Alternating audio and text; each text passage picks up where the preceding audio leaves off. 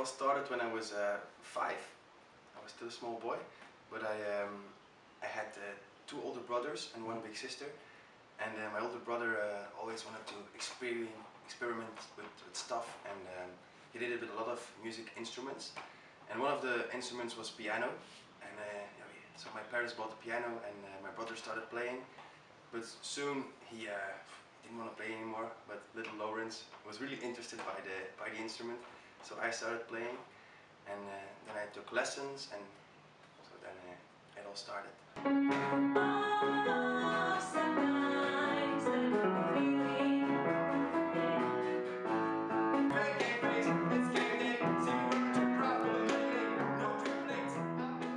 It became more important later, because in the beginning I couldn't think what's important, what's not. So because of my parents, really, they pushed me a little bit into it, and I'm really happy about it, because otherwise I would just let it slip. And because in the beginning it was really hard, because my friends played football or they did something else, tennis, and I was the piano guy who had to study, and so it was kind of hard. But I really appreciate the support of my parents, that they kept on pushing. So.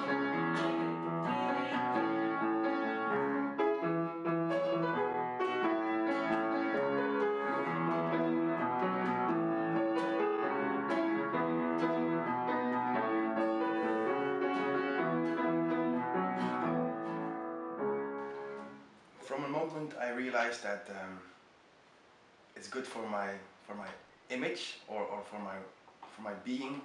For example, my friends started to appreciate my piano playing, and I could play it for other people, and they liked it. And then I realized, well, I can do something with this. It's really great to have the feeling that others appreciate you in this. So I think that's the moment. Maybe in the beginning of secondary school, I could show it to the others, and then from that point it became important. So.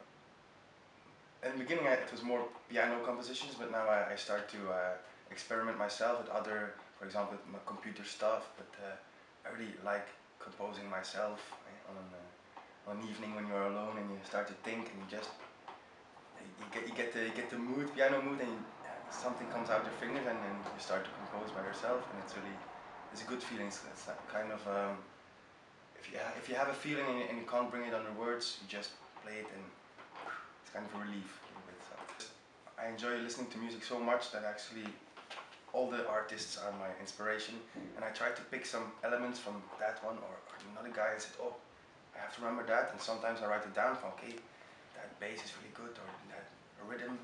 So actually those are my inspiration. I don't have one person to talk.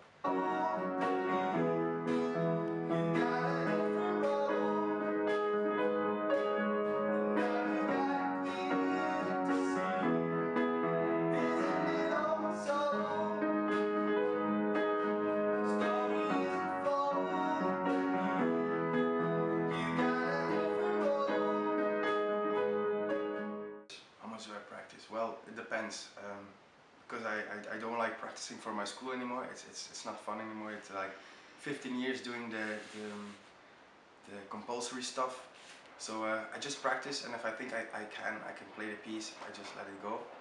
Because when I was younger, I kept on practicing, so it would be really good. But now I'm happy with just maybe 75% of my skills. So, but I told you I like making compositions on my own, so I use that time to make my own stuff now. Hello, hello, hello, hello. Hello, thank you,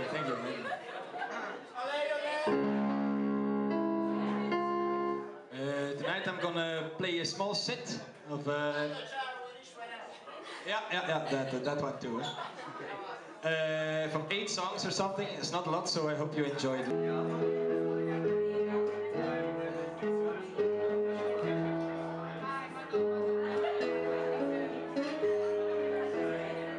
I want to have a band when I'm sure, okay, now it can happen, because I didn't find the good people yet, or not the motivation yet. But I think if I get back from Erasmus, I really want to start.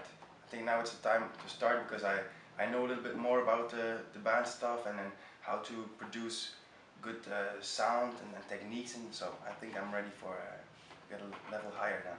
Swallow you deep throat, baby. I swallow you. I swallow you.